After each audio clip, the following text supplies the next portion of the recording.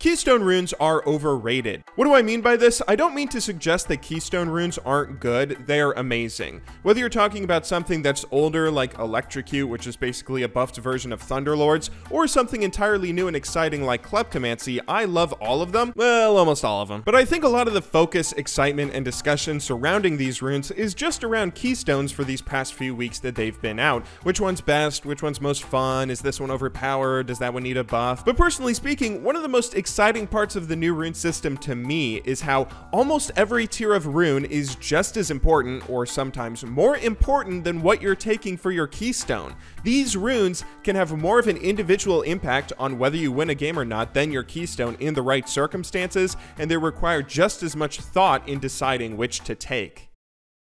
This is a life-changing moment for you, as this short 5-minute video is guaranteed to change your bank balance from this to this in under 30 days.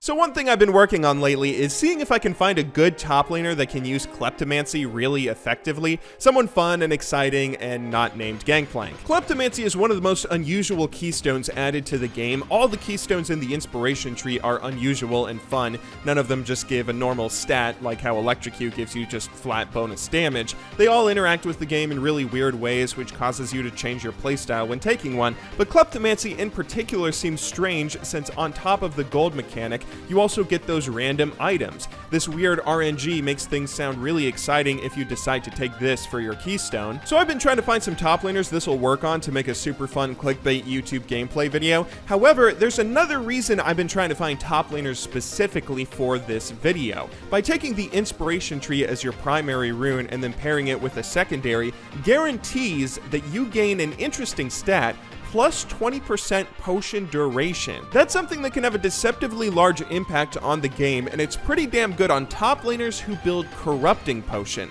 Corrupting Potion, of course, gives you 3 charges that heals your mana and your health while simultaneously giving you a bleed on your auto attacks while the potion is active. But being able to refill it every time you go back to base for free means that you sustain a lot and get to spam this potion tons throughout a full match. Corrupting regenerates 10.4 health every second, lasting for 12 seconds for a total of 125 health over its duration of a single charge. If you add this 20% efficiency bonus though, you'll get a bonus 25 health each charge that you use, taking you from 125 health to 150, and that's not nothing. 25 health here and there adds up a lot over time and can mean a ton in a lane like top lane, where trying to trade and sustain through healing is so important. If you add up the healing bonus this gives you over the course of a game, let's say you recall 6 times and get 6 full corrupting potions off in laning phase, maybe a little bit in the mid game, that totals up to 450 health that you've healed,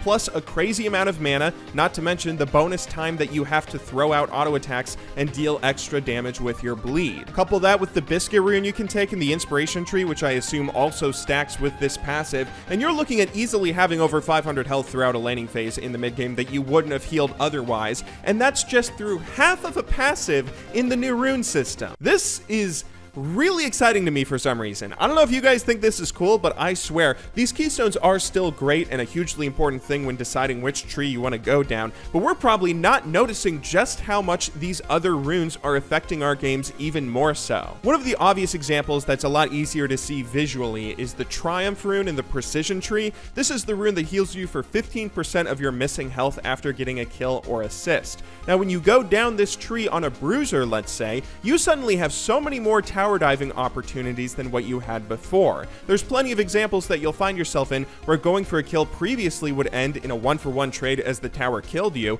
but now you can live if you're aggressive enough and get the kill quickly so you get the healing. One of the things I really love about this rune in particular is its riot seeming to be a lot more encouraging of much more aggressive play styles and opening up opportunities to reward players who actually go and try and make a play proactively. This is a problem that League has had for a while now, where a lot of players, I mean, you see it in professional play all the time, you're not really encouraged to go and be aggressive and maybe get a kill, and part of that is because a kill doesn't necessarily guarantee that you win the lane or win the game. League has really felt like a game where it's a lot more about the weakest link on your team rather than who has the strongest carry, at least this past season, but now it finally seems to be changing where this is super exciting. I mean, one singular rune is kicking that off and encouraging a lot more aggressive play, snowballing hard in lane, and giving more carry-oriented mindsets to players for the first time in forever. In the right circumstances, this rune can win you a game. It can get you a kill you otherwise wouldn't have been able to get,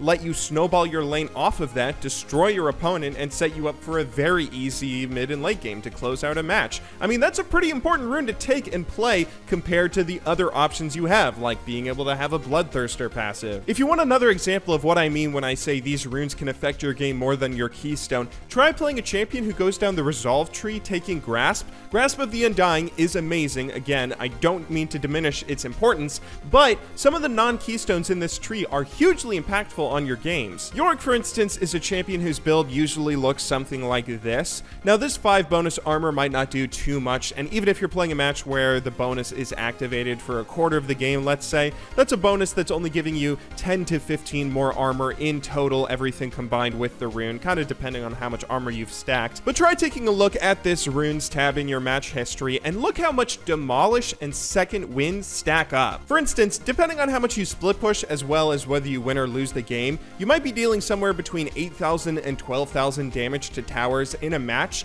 Then notice that 4,000 of that damage came from Demolish. I've still only played around with this rune for maybe 20 or 30 games or so keep that in mind. This is a pretty small sample size, but generally speaking, however much damage I deal to towers, a third of it is coming from this rune every time I take it. That's a pretty serious effect this rune is having on your game, allowing you to take important objectives a lot easier, either by chipping away at them and making towers more difficult for the enemy to defend, or bursting them down so quickly that they can't come and defend it in time. That's a really important and significant rune, but hey, if you're only taking Resolve for your secondary tree, you might still have a decision to make here. Do you want to take Demolish or maybe Second Wind?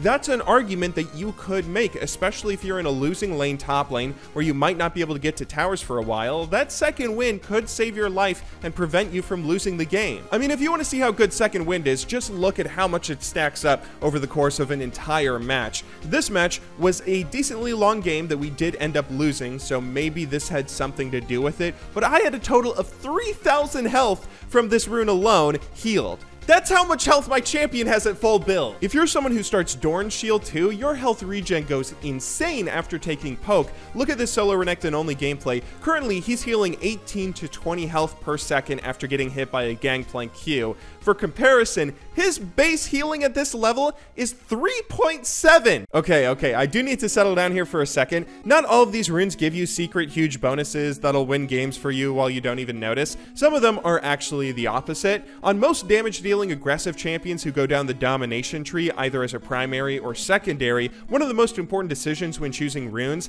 is deciding whether you want to take sudden impact or cheap shot. Do you want more damage when your opponent is stunned or after you've used a dash? I haven't tested this out myself yet, but I'd wager, depending on your champion and playstyle, one of these runes will consistently deal more damage for you than the other, and making sure you take that rune and learning to ignore the other one might be kind of important, and you're just getting a little extra damage here anyway. That's the same thing that your Keystone's probably doing for you, but maybe a little bit worse. Similarly, you just kind of see what you get with other runes, like the Ghost Poro one, which I haven't tried taking it myself, and I haven't really seen many other people use it, but I think it's safe to say that it's not some sort of hidden OP rune that's going to win you games, where if you take it over Eyeball Collector, it's just so much better. But even with a lot of these underwhelming runes out there, seeing how good some of them are just makes me really excited, and is another thing that makes the new rune system so great. If we're comparing it to the old runes and masteries, the old runes and stat bonuses you got from the masteries felt kind of meaningless after a while. You just kind of got numb to them. Like Armor Yellows just gave you a little more armor, and that's it. You never really really felt it. If you chose not to go for them, you could just build cloth armor and get more armor from the cloth armor anyway, right? I already talked in my last video about how exciting it is that these new runes give you abilities and not just stats,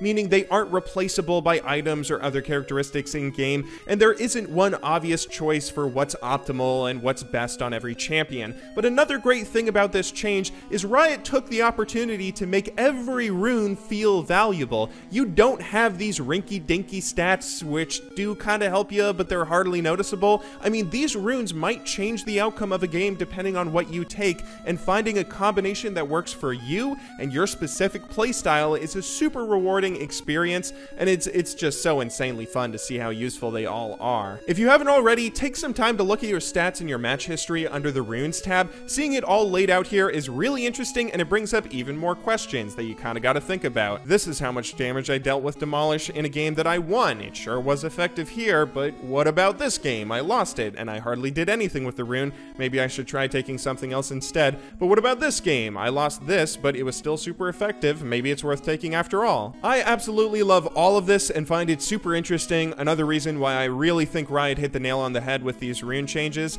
Today's video was probably something that was a little bit hit or miss with most of you guys, since I realize a lot of you are already smart enough to understand everything I've laid out for you here in today's video, and those people have probably already clicked off the video. But either way, I still hope some of you enjoyed. Shout out to all my patrons supporting me on patreon.com, where we're almost at that goal to bring back GB 100 already, which I did not think we were going to get anywhere close to for months. So shout out to all of you guys. I really did not expect that to take off, and it has already exceeded my wildest expectation. But anyway, I will be back with a new video soon. Until then, thank you very much for watching. Good luck in solo queue, and have a wonderful day.